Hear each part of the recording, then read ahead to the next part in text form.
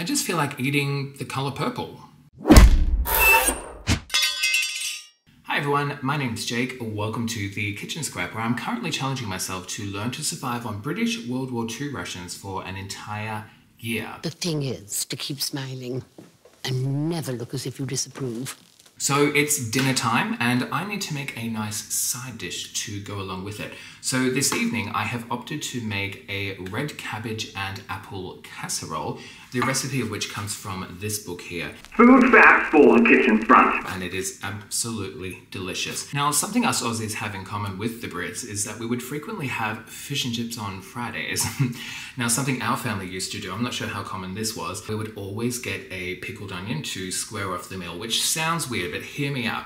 Once you've ingested that tsunami of oil, if you have a pickled onion, it's deliciously sour and it just strips all that oil from your insides and you feel right as rain again. Now, the reason I'm bringing this up is because this recipe calls for a dash of vinegar. It makes it taste just like a pickled onion you would get from the fish and chip shop, which I love. So for this recipe, you will need 1 small red cabbage, half a pound of apples, which is actually just 1 apple, a small onion or a little minced spring onion. Now the rule is, if the recipe calls for either, I have to go for the spring onion. A dessert spoon of flour. Strangely enough, that dessert spoon of flour doesn't actually pop up at all in the recipe, so I'm not quite sure I know what to do with it. A piece of a bay leaf, half a pint of water or stock. I'm just going to use water. Even though I made that amazing vegetable stock the other night, it's in the freezer and I'm only going to be using a tiny bit of it. 1 ounce of dripping, salt and pepper, and a dessert spoon of vinegar. Let's get cooking. So I'm just melting a little bit of the vegetable shortening in the pan here.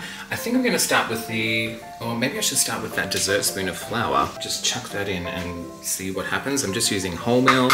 Give it a bit of a stir. This will help to thicken all the juices up a bit later on. Now I'm just going to fry off the spring onions. I use 2. Really wish I could use some garlic in this, but you know what? It actually doesn't need it. It's quite nice without it. Something I am looking forward to is next year when I'm not on the ration, or maybe I will be, I don't know. But in my mind, I'm not. But I can still make these wartime recipes and make them the way that I would like to, and just add little enhancements here and there. But to be honest, you don't actually need to a lot of the time. A lot of the flavor really does come from the way you cook the vegetables. Next, I'm just going to add my cabbage. It calls for 2 small red cabbages. I just had half of a big one, so that's fine. I've just chopped and rinsed this up.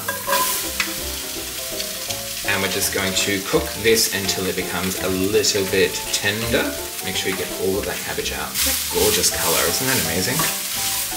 I love red cabbage. I love all cabbage. Red cabbage seems to be the most expensive at the moment. Are you guys finding that? So yeah, when a recipe calls for cabbage, just buy whatever is cheapest. Anything will work. Savoy, drumhead, red cabbage. Wombok is a really good one. Whoa, man down. Now I'm just going to add some salt and pepper. And just a little bit of water to help get that going. Not too much.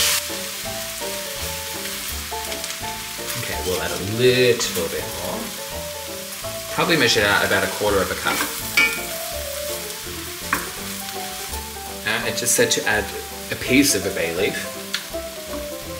Now that cabbage is starting to release its juices now. Next, we are going to add the apples. So I've just sliced them up. I guess it doesn't really matter how you cut them up. You can dice them if you prefer. I always use Granny Smith apples in cooking, whether it's savory or something sweet. They just have that right balance of tartness and sweetness. Now these apples should pick up the color of the red cabbage and turn a lovely pink color. And last but not least, I'm just going to add a dessert spoon of vinegar. And basically just cook this down until the cabbage is tender. Not too tender though, don't overcook it. You still want a bit of crunch there. So I would estimate somewhere between 5 and 10 minutes on medium heat. Alright, so that's been cooking for about 7 minutes. I added a little bit of extra salt and pepper, and I also added an extra capful of vinegar, just because I really enjoy that kind of sour tart hit. So this is a super easy, super cheap, and super healthy side dish, which is going to form part of my main meal this evening. So thank you very much for watching, everyone. I hope you're having a wonderful day, and until next time, keep calm and pickle on.